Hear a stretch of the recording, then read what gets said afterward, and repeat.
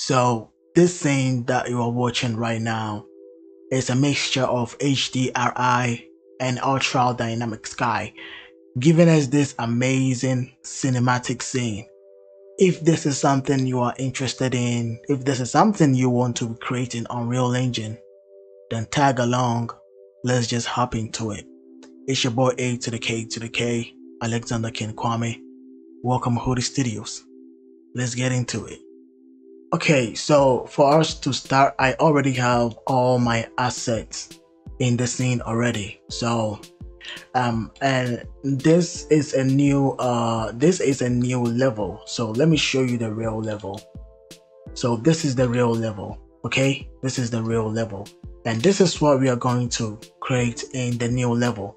So first we have to eliminate the lighting, because we need to create our own light. Now remember, this is a winter scene, so these clouds up here is not gonna help.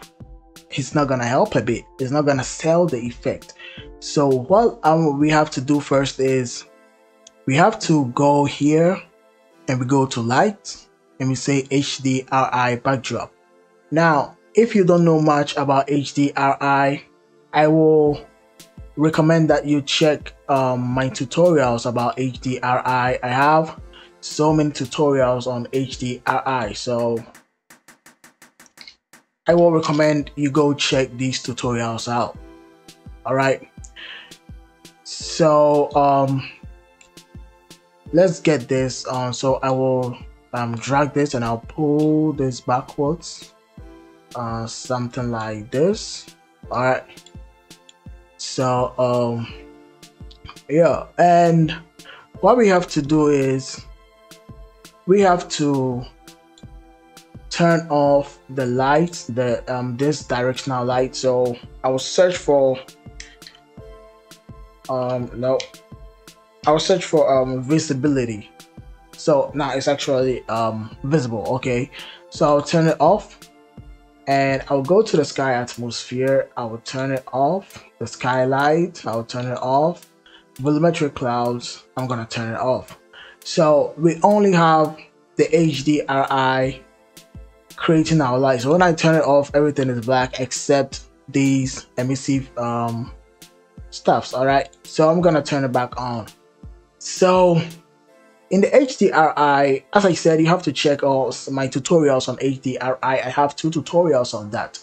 So mostly what I do is I go to the advanced tab and I go to use camera projection.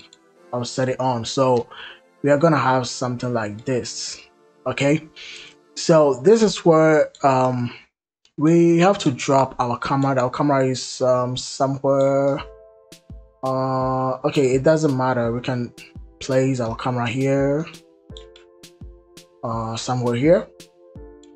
Okay, so I'll go here and I'll say scenic camera actor. So I'll jump into my camera and we have it something like this. All right, so something like this. Okay, and I know this is not actually part of the tutorial, but I wanna change the lens, so maybe something like 12. Yeah, something like this. So yeah, this is cool. Okay, and I actually, for the camera, I want to use manual exposure. So go to manual and something like that. Okay, now fine, we can use this HDRI. It's not bad, but I want to change it. So I'll go to my HDRI folder and I want to use this guy here. So I'll change it like this, and I want to rotate the HDRI, so something like that. So something like this.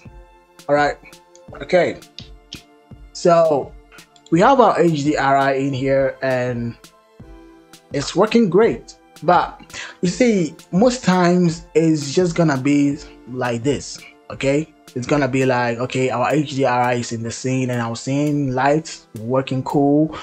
So yeah, it's cool. But you see, we want element in our scene, we want weather in our scene. And although the HDRI is giving us something, but HDRI cannot give us snow particles.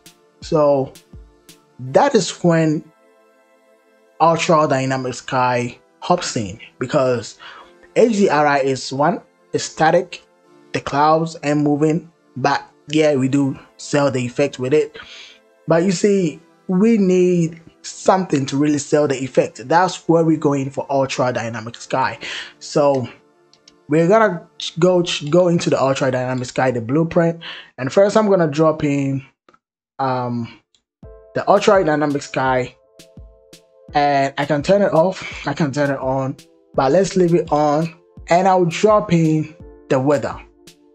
Okay, so when I dropped in the weather, we are having a rain weather, but we don't want the rain, so we want the snow. And yes, we have the snow, but you can see the without this guy, without the ultra dynamic sky, the weather will not work. But you see, we don't want the ultra dynamic sky, we want to turn it off, because when we turn it off, this is what we get the effects.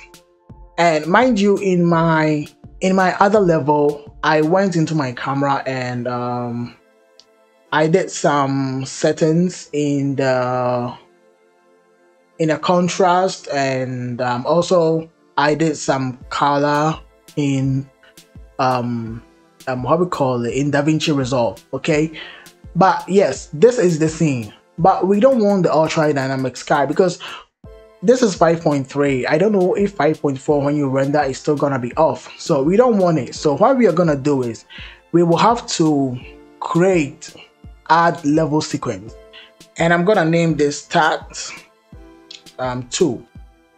Okay, so this level sequence, we are gonna add camera cut. Okay, and I'm gonna set this to 10.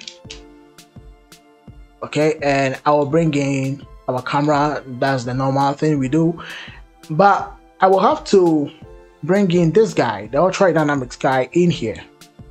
Sorry, I'll have to bring him in here. Okay, when I bring him in here, I will click this plus icon and I'll go down and I'll say actor hidden in game. So this on and off, so this is on and this is off, so we will have to animate it. So I will click and I'll go to the end and I'll click, so meaning in our whole timeline this is gonna be off, so we are gonna get this thing. So this guy, the ultra dynamic sky, which is gonna produce the light, won't show up. Okay, so that is it. And for the last thing that I did was let me bring my camera in here, something like this. And the last thing I did was I added in ACES OTIO. So you can see when I click on it, you see how it's gonna change the view of our scene. So you saw that, that's crazy. Check it out. So boom, this is what we have, and with ACES, boom, this is what we have. All right, so this is the scene. And yeah, I forgot, I also did at the exponential height fog, I came down, I said volumetric fog, and I placed it around 2. Yeah, I actually did something, but it's not that much, so maybe you can go like 10. Yeah, you saw that. So let me say 1 and 10. Yeah, to give it more like a cloudy kind of vibe, you understand? So yeah, this is it, and this is the end of the tutorial. It's your boy A to the K to the K, Alexander King Kwame. Thank you all for watching. Don't forget to subscribe. If you want to know anything, let me know in the comment section, and don't forget to like. I'm out. Peace out.